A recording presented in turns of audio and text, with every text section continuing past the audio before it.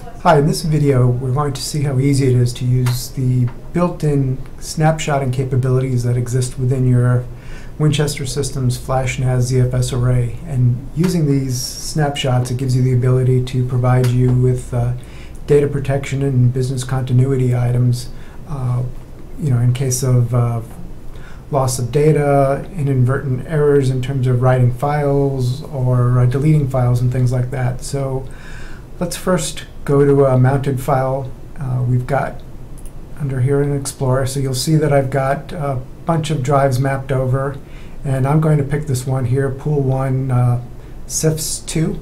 It is a CIFS file folder system that I've kind of mounted over with a shared disk label Y. And I'm just going to go here and I'm going to create a new file.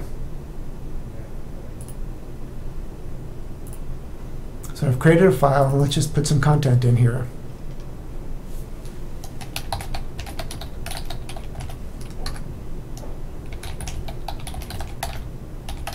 And I'm just going to do a couple of lines here, and we'll insert, let's put a date in it, and we'll also put a timestamp.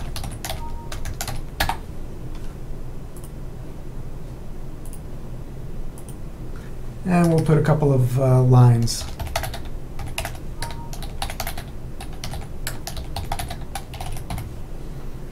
And we'll save that.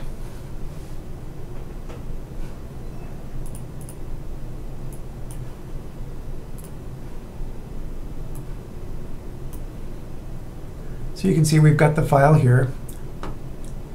And now what I'm going to do is go over to the FlashNAS ZFS array, and I'm going to take a snapshot. And I'm going to do it manually, even though you could set up a automated scheduled method of doing snapshots. But for this demonstration, I'm just going to take a couple of manual snapshots just to see how easy it is and also to see the capability.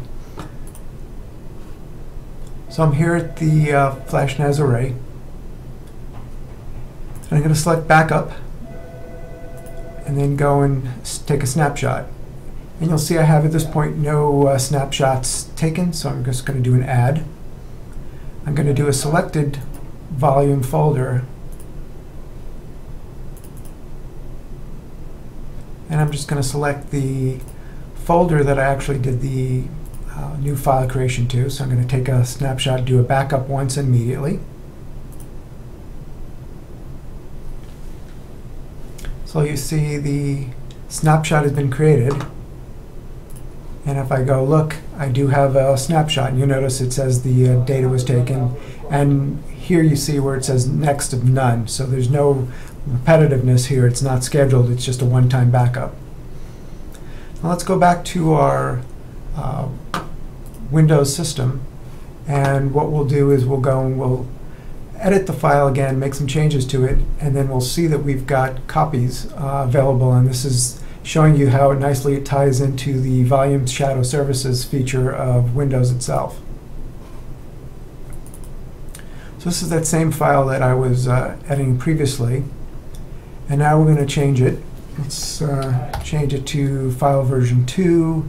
Let's remove the timestamp, and let's add a few more lines. So we'll add lines 4 and line 5. And let's save that. So now if we right-click on the file, you'll see that there's an option here that says Restore Previous Versions.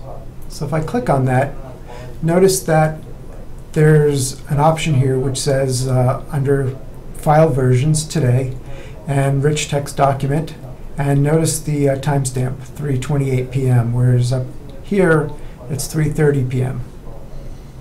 And what's really interesting is we can go open and preview it, and we'll see, notice that it's the previous version of the file. So we can actually restore it, we can copy it, we can do a lot of capabilities here with this snapshotted version. And what else is nice is we can take multiple snapshots. So let me cancel out of this.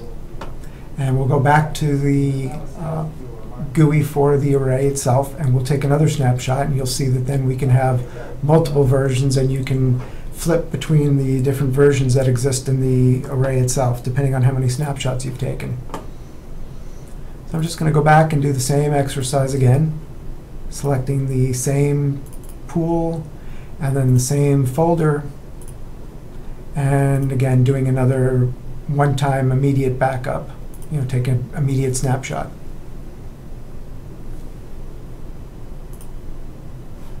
So if we go and we look here now, notice that we've got 2 snapshots.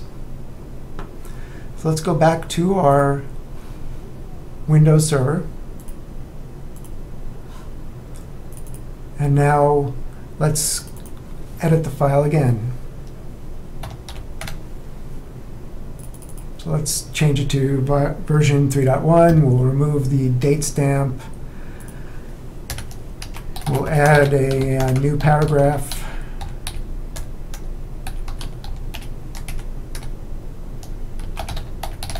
And we save it away.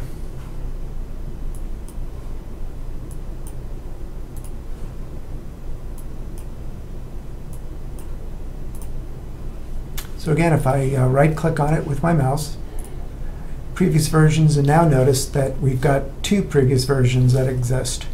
The first version of the document that we saw previously is taken at 3:28 p.m. And notice now we've got a new version which exists that was taken at 3:30. And you'll see this is version 2. So again, I can go back and forth. I can basically pick which version I want depending on when the snapshot was taken. The other thing that we can do, and this is a really powerful capability also, is let's say I inadvertently delete this file.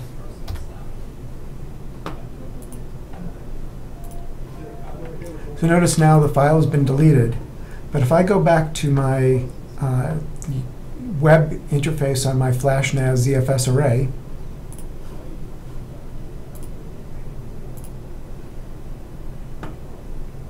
and again I have the 2 snapshots, so let's say that I wanted to restore the file back from the latest version. So I can do a preview to see exactly what data exists, and notice that the rich text file document RTF file exists here. I can either download it and save it that way, or I can roll back just the specific file as opposed to even the entire folder. So it says the rollback has been completed. Let's go back and look now in our Windows server, and notice the file has been restored. And we can open it up, and based on which snapshot I took, so I've restored it back to the version 2 file, and I could have selected either of the versions I wanted to restore back to. So again, this is a very powerful capability. So I hope you found this interesting, and gives you an overview of how to integrate using snapshots into your data recovery practices. Thank you.